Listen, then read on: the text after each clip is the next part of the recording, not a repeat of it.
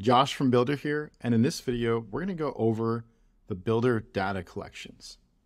If you don't know, Bildr has data collections built right into your studio. You can store data to connect to your app.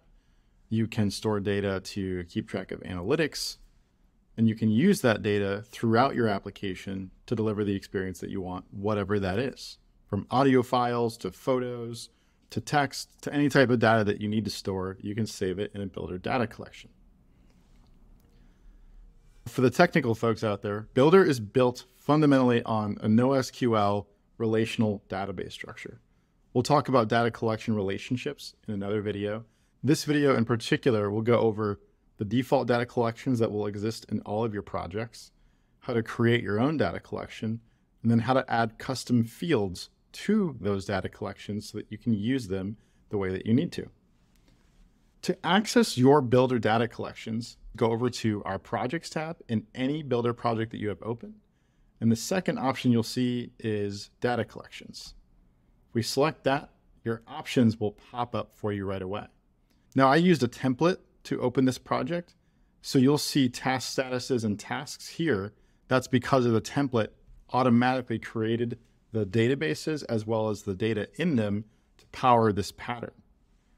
The default records that will exist in every single project that you have in Bildr is record association and users. Those two collections do a couple unique things, and so Bildr pre-builds them for you so you don't have to worry about setting that logic up. The first is users. User collections help secure your application, your data, and the specific data that belongs to a user is tied to a user record. Bildr has your whole user authentication system built right in, and so your user table takes care of all of that for you. The other collection you'll see in every single Bildr collection is called record association. This data collection is the permissions of a user to access a specific set of records.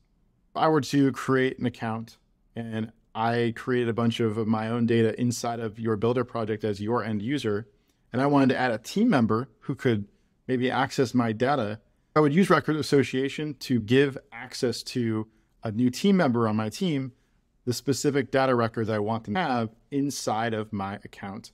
Let's create our own new custom collection. We'll just hit add collection.